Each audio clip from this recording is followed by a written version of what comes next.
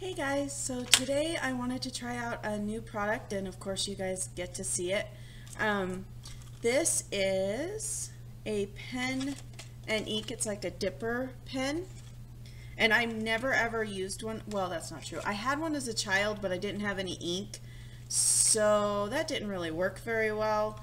But this one I just got at Joann's. I think it was $6.99, but I did have a coupon, so it was less than that.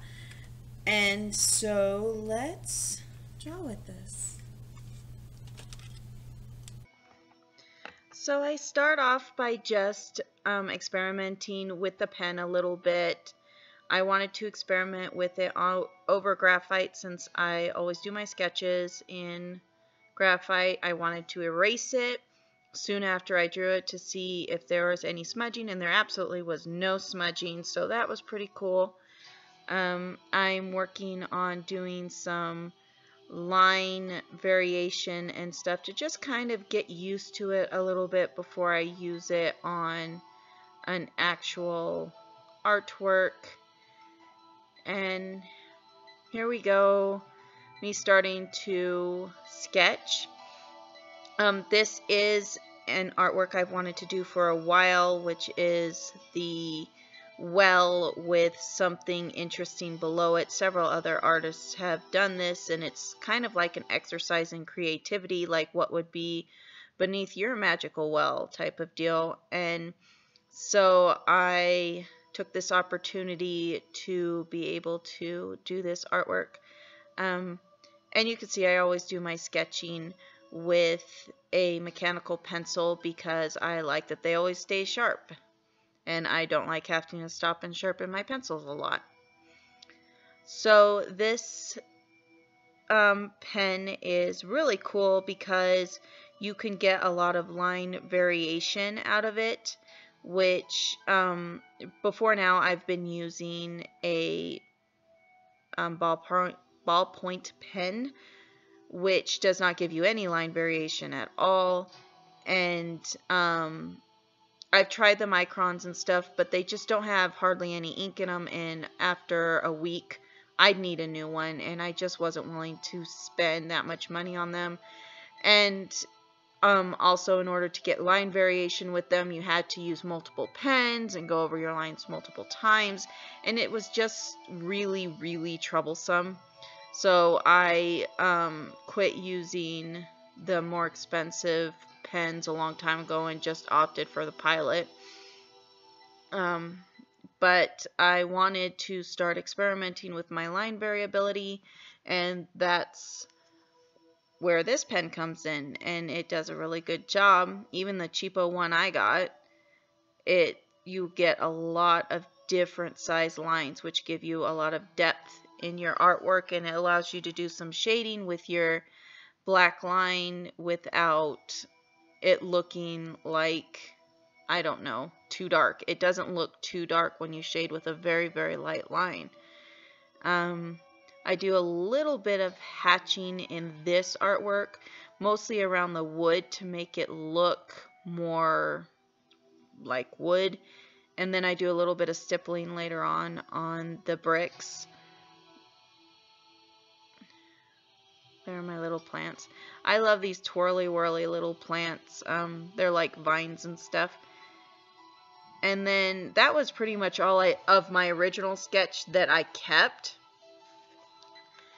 Everything else I'm kind of winging it at this point. I didn't have any of this grass or rocks or any of this stuff I'm drawing right now in the sketch at all. I had decided right around this time that I absolutely was not going to color this because it was already taking so long to draw this.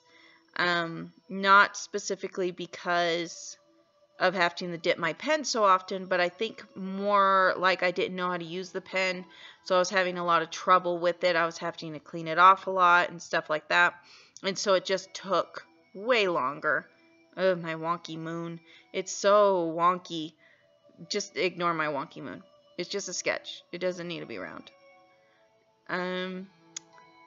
So here's me doing more grass, all the mini grass. Anyway, originally I was not going to draw every single blade of grass, but originally I was going to color it, and when I decided not to color it, I had to make a lot more detail in order to make it interesting without color. And I always lean toward color, so it was actually a stretch for me just to do an only black and white drawing without any color. So it was new in many different ways. More little plants. I really liked that this pen had such a very thin line when I wanted it to. I've never really had a line that really thin. And so I was able to put a lot more detail in than I normally would. This paper is only the standard, I think, 8.5 by 11. Maybe it's 8 by 11.5. Anyway, it's like the standard size paper, and normally with a normal pen I could never have gotten the kind of detail that I was able to get in this artwork, and I really like a lot of detail in my art. So I really enjoyed that I could get so much detail in it.